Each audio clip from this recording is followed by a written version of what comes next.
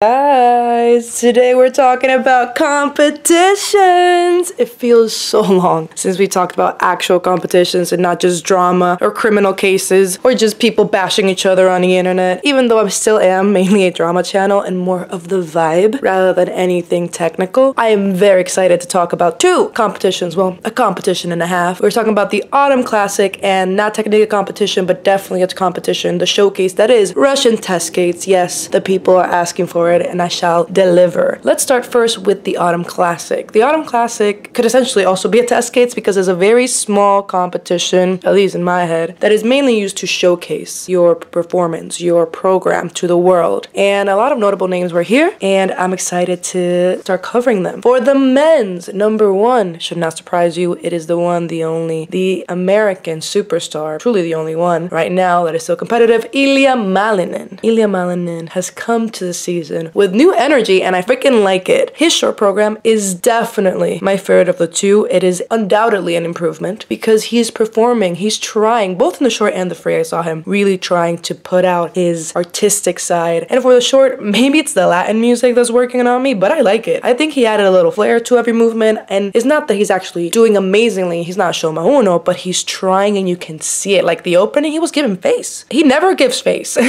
And he was somewhat succeeding compared to his past performances and trying to be a showman. Also, I think that the short program needs a little bit of growth from his hair. I think he needs to let his hair grow out so that he can also showcase the passion through his look. His look needs a little bit of coiffing so he can show that Latin, melts the eyes passion. But besides that, I am very, very happy for him and proud of him. And also he looks so happy at the end of a short performance. And his dad and him are just so cute. Like you could tell it's definitely like the upswing they were looking for coming into the season. And for his free, I also have good comments because I love his costume. I feel like it's the most he's ever given to me fashion wise. But the program itself, I think is something I'm gonna have to grow to love because although I love that he's throwing himself into the artistic side and you can see him in the movement, like giving it time, giving it, like I can see him thinking through the steps, like, okay, here I'm gonna give it my all. I still don't like the program itself. Like the music is not my vibe and it's just the aesthetic is just not my cup of tea. But even though his artistic skills are not like a Shoma Uno, I can see him trying. And that's the problem, is that I cannot get lost in his movement. Therefore, I'm going to have to learn to grow to love the program throughout the season. I think the more he gives it, the more I'm gonna give it in terms of liking it and loving it throughout the season. But for sure, this is an upswing. This is a strong showing, a strong start. And you could tell that he knew that, not only because he's walking away with the gold, but because he was happy at the end of both performances with what he was giving. And like even in the free, he was throwing in their movements that were like for the crowd. Like he threw in a crazy jump in there that the crowd just lost their minds to. Like he's trying to be a stage performer, not just, you know, the jump whiz, the American rocket, the Trusova of America. He's trying to give us some more, which is what Nathan also had to learn to do. So seeing him actually pivot this into his career is giving me that Nathan vibe that we were all so happy when Nathan started doing it. You see what I mean? Like I feel like he's following the footsteps of the greats behind him and I think he's doing it. He's going in the right direction and essentially I'm just excited to see what he's going to do this season. Side note, did the music of the free remind anyone else of the opening of White Lotus or was that just me? I was like, I feel like this is like the White Lotus opening, but maybe I'm wrong. In second place, we have surprise Frenchman, Kevin Amos. Talk about artistics. First of all, his hair. Now this is the length that I want for Ilya Malinin because here he looks, this length of his hair, this look that he's given us, he looks like a beautiful like Renaissance fresco boy that used to model for like Michelangelo or something. And you know what? The vibe, the look is matching what I think he's trying to give us aesthetic wise in his performances. It fits it. It fits the vibe pretty good. And as per usual, his movement, his artistic interpretation was just beautiful. But unfortunately, as per usual, his jumps were a weak point. They were struggle city. We were on the struggle bus into struggle city with these jumps. And although he managed to kind of pull it together in the free, like he was stable enough to get second place, the problem with Kevin Amos is that he's not a young skater. This is a consistent pattern. I've seen where he's gone and it's usually struggle city and the struggle bus.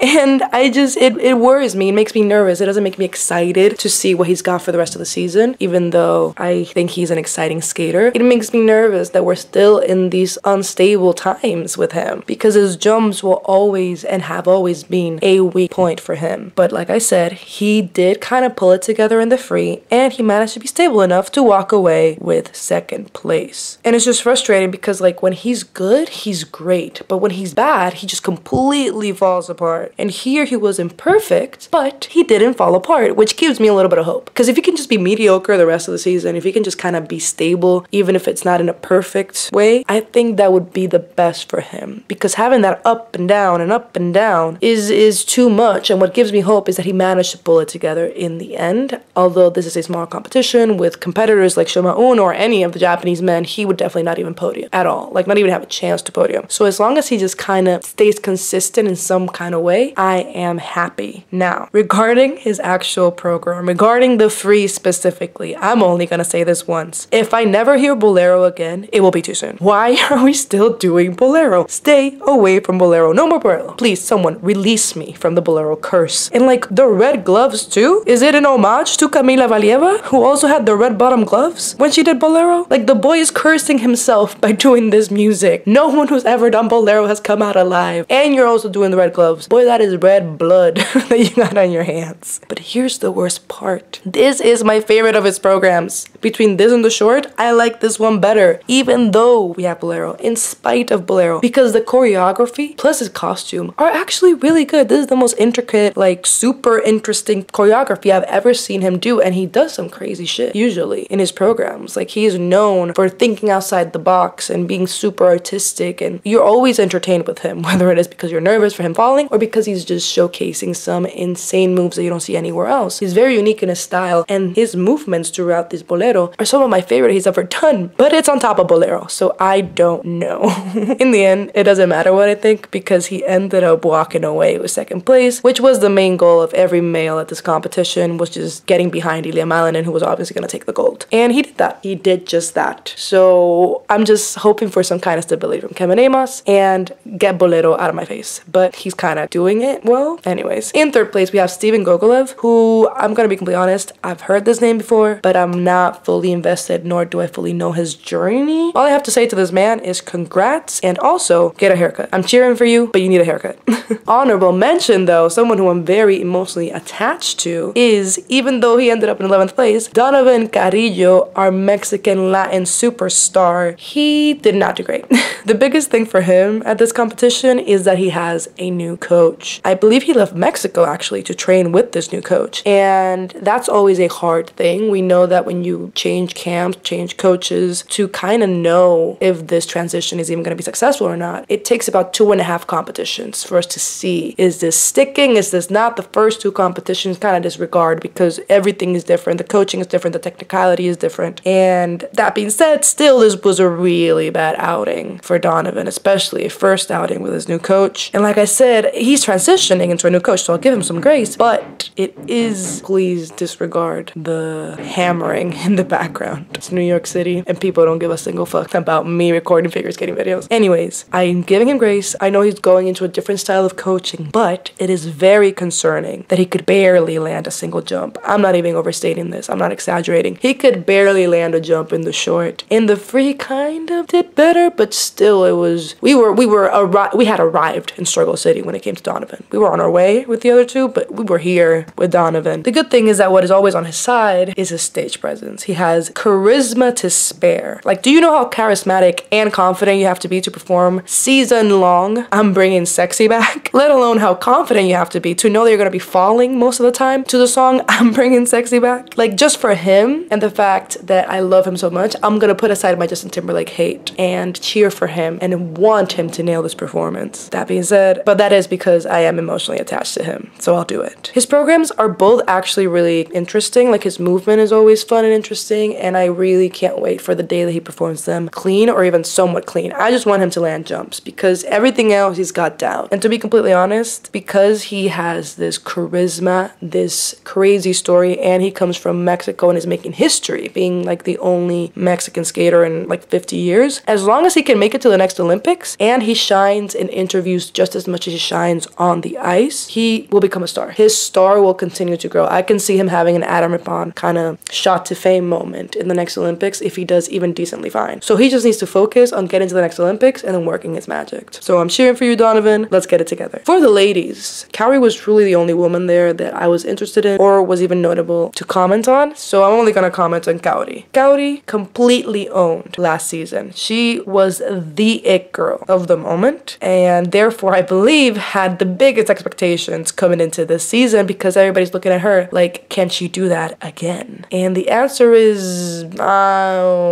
really? Maybe? But these programs are making it hard. For the short, I loved the braid and the dress. Honestly, the Japanese ladies are never disappoint when it comes to presentation, but the short program, it was given soft girl vibes, but it was not as enthralling or as memorable as her Janet Jackson short, which was really the moment where she became kind of like the moment. It was given Disney Princess in a good way, and I thought her jumps were solid, so it seemed to be like a good short, especially because it was a good performance this early in the season. Like, she seems stable, she seems good physically, but the short just felt like, okay, let's see what she has for the free. And here is the problem. I think the free is way too similar to the short, because I know it was meant to be like a dark version of the short, like a Hello Big Spender instead of Disney Princess, but it still felt way too similar. Like, it took way too long to have the switch up, and the costume was basically the same vibes but like in black, and like the packaging, it just felt way too safe for Kaori, who is known for pushing boundaries and changing the game. So I felt disappointed, especially given last season her just dominating the ladies in the absence of the Russians, of course. So I wanted her to take like a different route, like showcase to me that charisma and star power that you gave us last season, and instead I got a sassier, moodier, longer version of the short. Not to mention that the song is completely overdone, especially in skating. So I was kind of disappointed with Kaori overall because it was like an okay program and like a disappointing program. But still, her performance of both programs was good. Like, she seems to be in a really good place for this early part of the season. Her jumps were solid, her skating was solid. She maybe was a little bit slow, but it's really early, so it's nothing to like get worried about. She didn't seem too happy at the end of both performances, but still, again, it doesn't matter what I think because she walked away with first. Overall, I agree that she had a great start to this season. Now, the moment you've all been waiting for. Let's talk about Russian test skates. First of all, what in the earth for a voiceover to come on and say like, don't go anywhere. Next up is the 2007 Disney Channel Games. Like,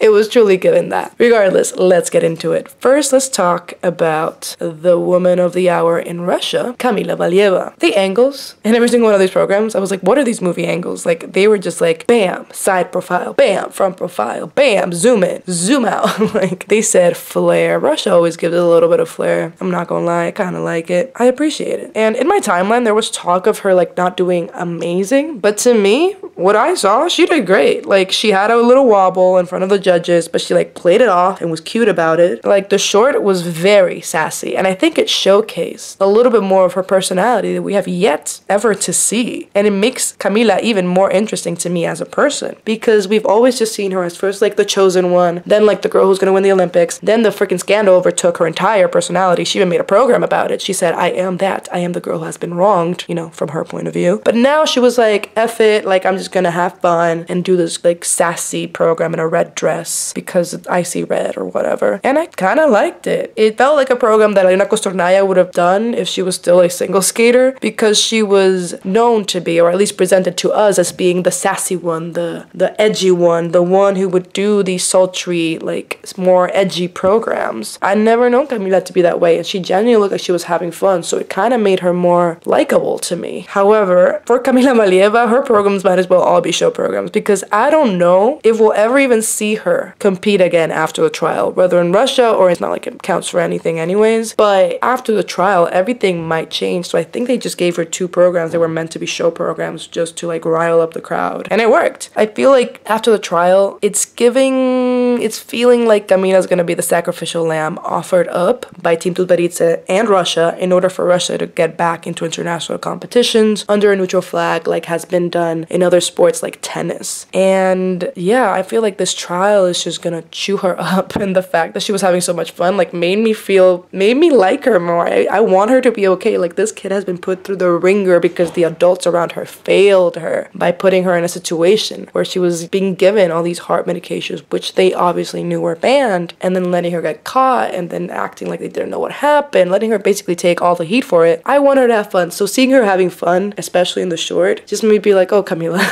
You sweet child, I hope you're okay. But I do think that she's gonna be offered up like in an instant. If there's even a chance that giving Kamila suspension for life, both in Russia and internationally, will get the rest of them in international competitions, they wouldn't even think about it. They'd give her up like that. Now her free.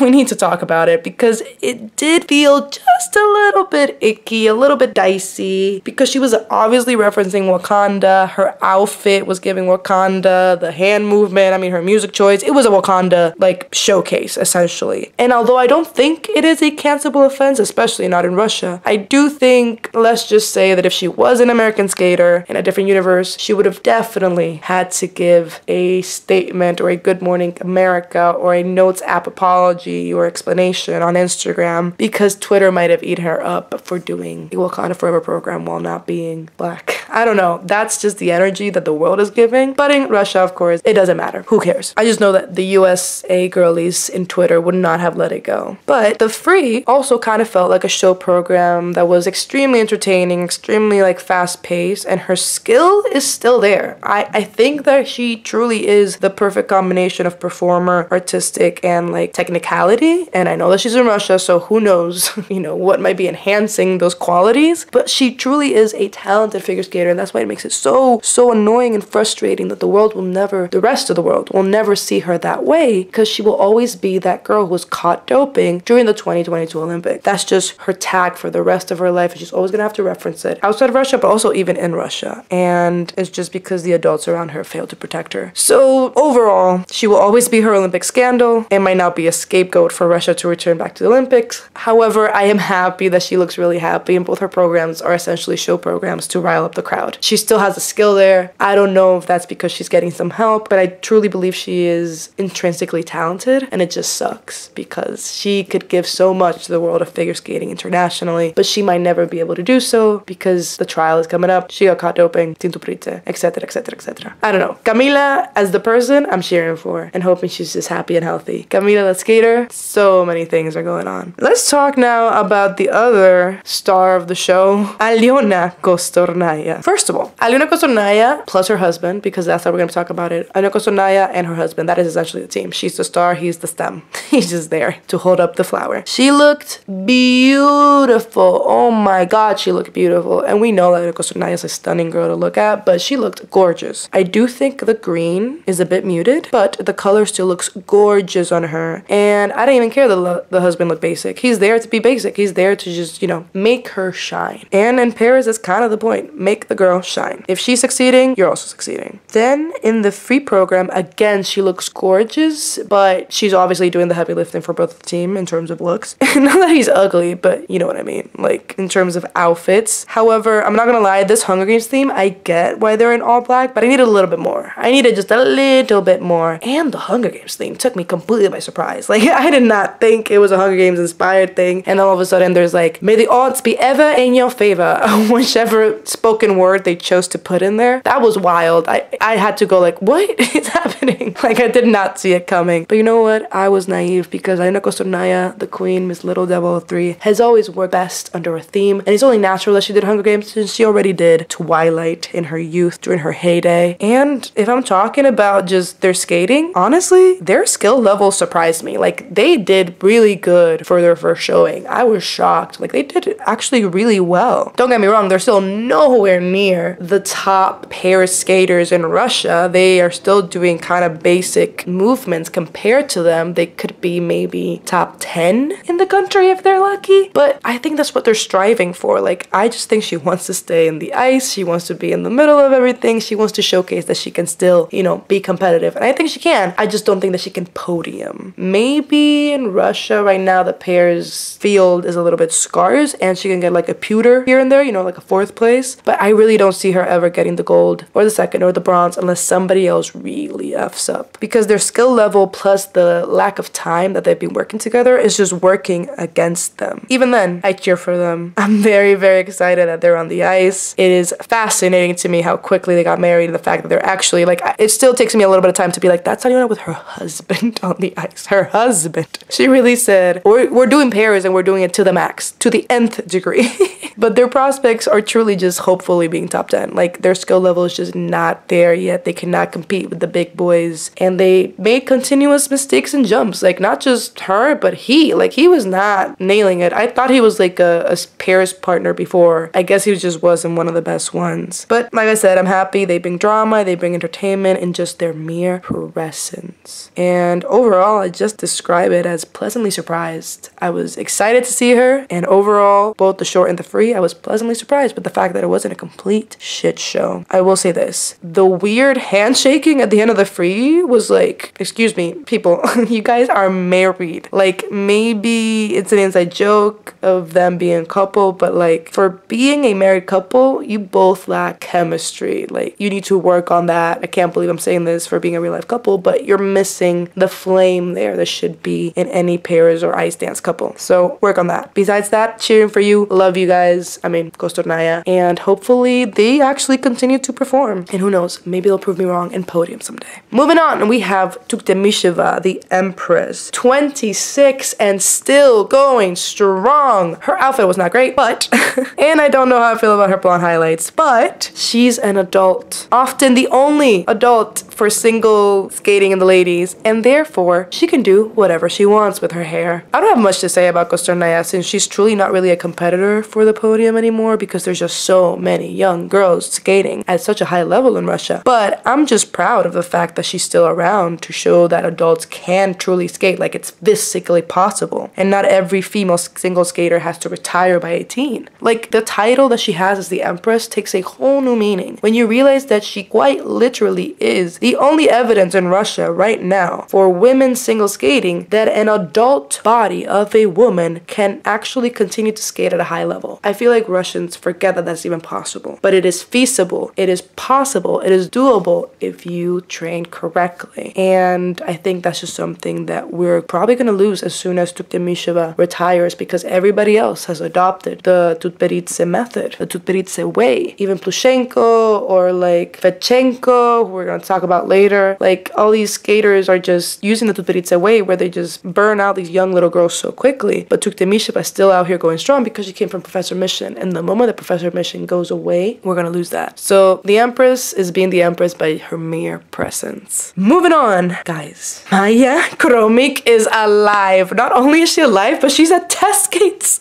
Like Daria Uzoshova, Alexandra Trusova, and our Olympic champion Anna Sherbakova did not make it, but Maya Kromik is here and pushing at Russian test skates 2023. Like, if you had told me pre-Olympic season, I would not have believed you. Well, maybe I would have said I'm disappointed and I'm inclined to believe you given the Tutberidze history, but regardless, I would have been like, no, that can't be true. But it's true. However, I thought Maya would also fall with them. So imagine my surprise when I see her skate onto the ice in the warm-up. That being said, she did struggle, but she's still standing, and in the world of Team Tutberidze, believe me when I say that counts for something. Her performances were alright, she struggled, but she's still standing, and that is a win in and of itself. Kudos to you, Maya Kromik, the one who can. She's kind of rivaling the Sherb's power will, I'm not even gonna lie.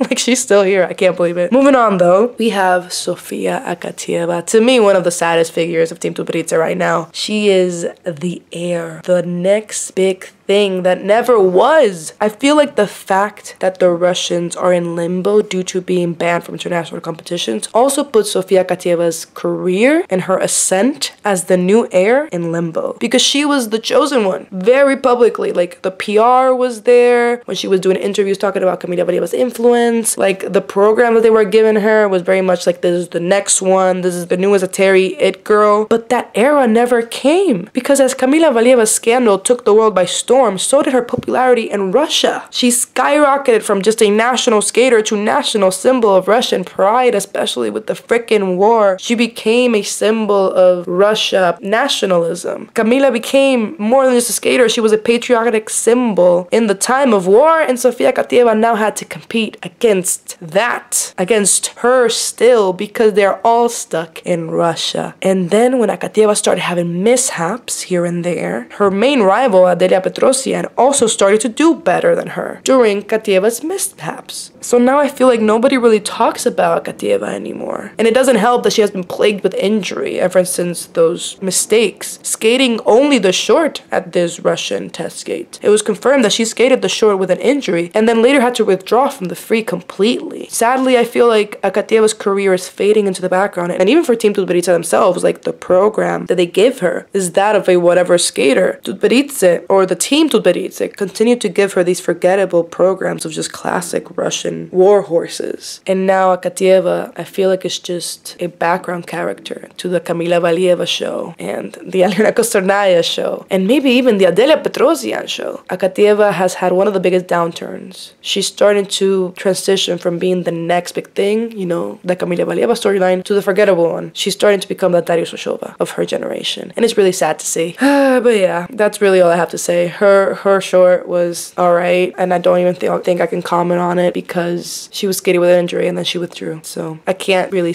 judge her because she was pushing through. Moving on to the woman of the hour in a bad way, the one that had most of the headlines in the recent weeks, Alina Gorbachova. Alina, if you don't remember, was the girl who went missing and then was later found sleeping in a movie theater after spending the night in the residential staircase because she had a domestic fight with her coach who she had lived with since she was 9 years old. And then her mom went on vacation afterwards. That still baffles me. Well, Alina was there with her coach, the coach of the hour, and they seemed to be walking with their head held high. Like they definitely walked in there with something to prove, not only with Alina's skating level, but with her passion for skating. And not just like her skating, but their coach-student relationship. Like I feel like everybody was just look at them with hawk eyes. A lot of attention on them for sure. And I just hope that Alina's healthy. That being said, I was not a fan of her free program. Like, why is she wearing black tights with a white button down and a giant bedazzled chess piece in the back? I don't care if the theme was Queen's Gambit or some other chess film. You do not put a giant symbol like a freaking logo bedazzled in the back of your shirt or dress. You just don't do that.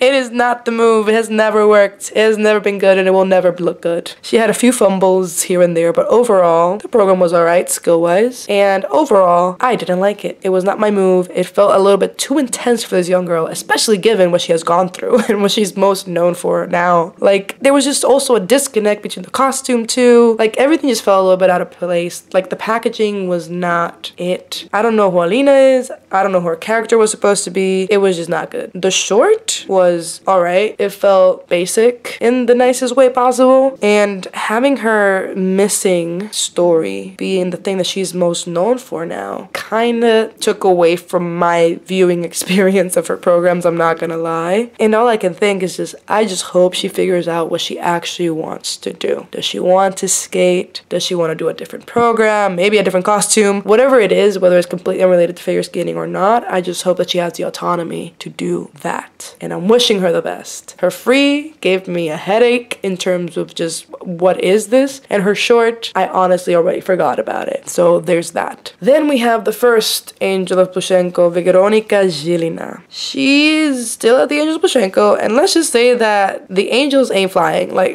Plushenko has yet to crack this whole coaching thing and get a true star under his name, under his school. Veronika Zhilina's short and the dress were forgettable at best, and her packaging does nothing, like nothing to tell us who she is. It's the blandest thing you could ever give. It was literally gray. It was like gray and beige had a baby. You couldn't do worse than this in terms of like a dress for a skater who is not well known to the public. Like, she's meant to pop, Plushenko. All I know about her is that she has a sister, and all I can do is help but wonder, where is she? Where is the other Zhilina sister? Like, that's how we knew her, as the Zhilina sisters. That's all they're known for. I mean, that and their crazy mom. But like, I don't know anything about her personality, and Plushenko refuses to tell me anything about it with this program. Then we had the free, which tells me even less about her because it is a Michael Jackson program. And since Junhwa Cha did Michael Jackson so amazingly, which honestly I didn't think it could be done, but he did it last season, I would just recommend every everyone in figure skating to stay away from it for a few seasons. Like, don't do Michael Jackson right now because you can't help but compare how someone does it good and then how someone does it bad. And to top it all off, she had a really bad outing. Not only did she do Michael Jackson bad in terms of performance, but her jumps were bad. And this poor girl is just getting drowned out in these very bland and bad performances. It was a disservice. Plushenko is working actively against the skater, in my opinion. Moving on, Adelia Petrosian. What did I just say? Stay away from Michael Jackson in general, because I don't think Michael Jackson is good from skating, but also Junhwa Cha just did it, and this girl just did it.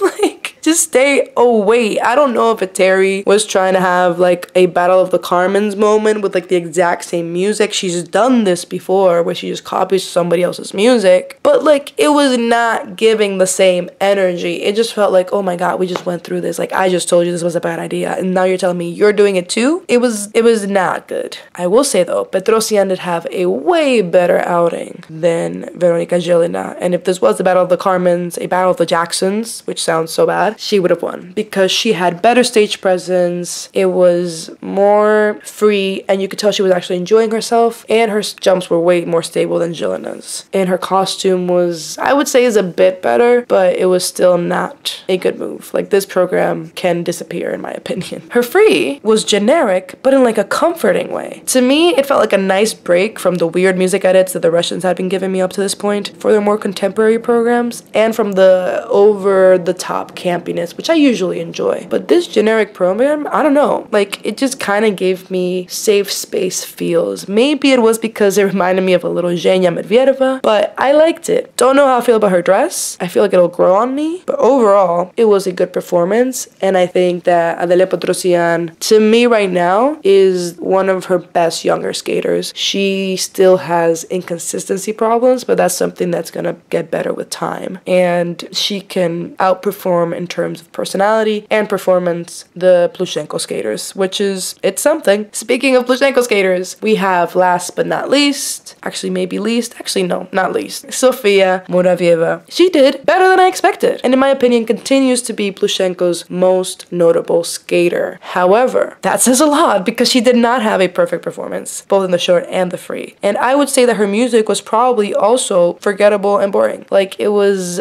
I feel like I've heard it before, especially in Russia where they love to do this like scary, moody edits of classic songs. And I feel just like if Plushenko just nails down his packaging for skaters and gives them a complete persona on the ice with costume, music, and just PR, something, it would just come together so much better. And it's ironic this is the thing he's worst at, because he's such a big personality himself. Maybe that's why he thinks it falls completely on the responsibility of the skater to shine and have stage presence and have, you know, a persona thought up for every program, but he's not helping them at all. He needs to take that out from himself and show his students how to be a star on the ice, how to be larger than life, how to play with the crowd. Those are skills that need to be taught sometimes. Sometimes you're born with them, but sometimes they need to be taught, and he doesn't have a single skater that is a showman at heart. He doesn't have a Kostornaya. He doesn't have a Plushenko. Like, he doesn't have a little Plushenko that's just gonna go out there and play with the crowd by nature. He needs to teach it. And her programs were good. Like, I feel like especially during the free, I believe, the one with the gray outfit, I think that's the one where she did well. There was a program where she didn't do too well. There was a program where she did better. I think that Sofia Muravieva is the student that Plushenko needs to invest his time in and invest in giving her better programs and just better showcases of her personality, because she is a performer. I see it. I see glimpses of it, but she is just a blank canvas to us still. And I think that if she's as consistent as she can be and gives us like an interesting, fun program that the audience can just clamp onto, he will have that star skater that he's yearning so hard for, because he tried so hard to give that to the Jenna sisters, but they just don't. That Michael Jackson program was not it. Let's say that. That was not it. Sofia Muravieva is his next big thing, but he doesn't know it. Or maybe his next big thing he still hasn't stolen yet.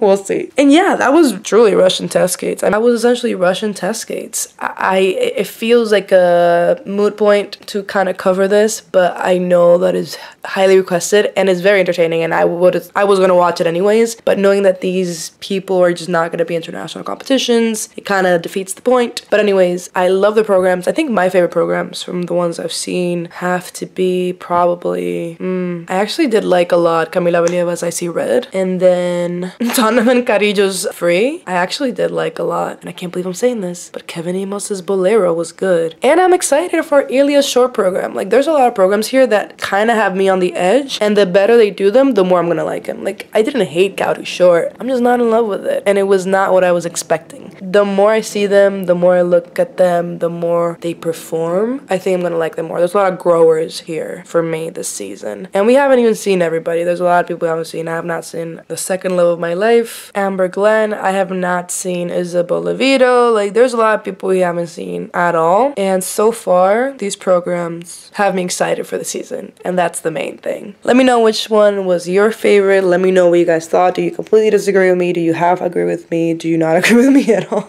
Or do you agree with me fully? Love that for you if you do, but I disagree with myself a lot of the time, so don't feel like you agree with me with everything. And yeah, as always, shout out to Katie, Corina, Leslie, Natalia, Timothy, Tori, and V. I might have added a few names in there, but regardless, I'll talk to you guys later. Bye bye.